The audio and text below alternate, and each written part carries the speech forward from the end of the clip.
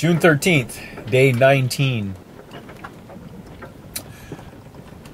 Cold, wet, miserable generally.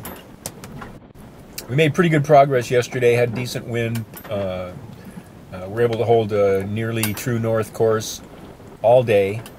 Wind picked up in the afternoon. We reefed, we took down the main, continued sailing until the wind died completely at 0200 this morning. So we hove to, making no progress, no point in staying outside in the wet and cold. And I'm going to get up and start the motor here in a minute. We need to charge our batteries. It's been foggy and rainy for so long that our solar panels haven't been able to charge our batteries.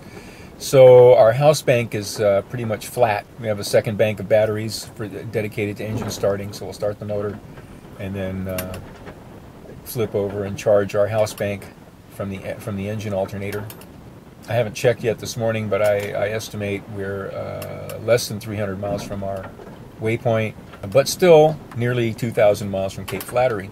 I don't know if I mentioned it before, but there's an awful lot of trash in the water up here.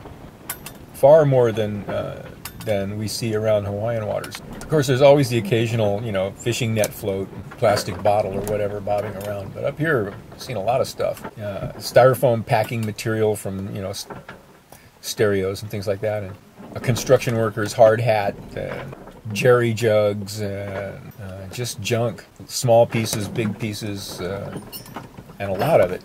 But it is depressing to be so far from civilization and be seeing so much human waste on the water. Chuck, were you seasick again last night? Chuck was seasick again last night. Coming off watch, chilled to the bone, and had to fill our lamps, which the lamps are wonderful things. They give a nice warm glow, and they also take the chill off the cabin. The cabin is nice and toasty compared to outside, although it's not really that warm in here. But the lamps are great. We have these two small Aladdin-type lamps, and we've got another ship's lamp in the forward cabin that's also a kerosene lamp. And it helps a tremendous amount.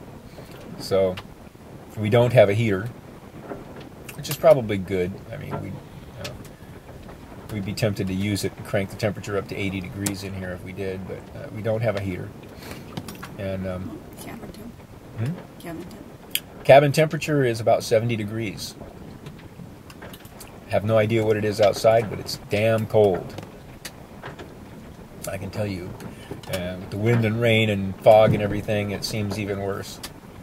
So, especially to us who spent the last 30 years in Hawaii. Now I remember why. But the crew is happy, healthy, and in good spirits, more or less. Bree's become very affectionate. He's always wanting to cuddle up. Doing a lot of sleeping, too. Every time one of us sits down, she's in our lap. Every time one of us goes to bed, she's right there with us. As much as I would like to hang out here in the nice warm cabin, roll up in a blanket, I think it's time to continue. So, that's all for this edition of whatever it is we're calling this. Just sit right back and you'll hear a tale of a fateful trip that started from this tropic port aboard this tiny ship.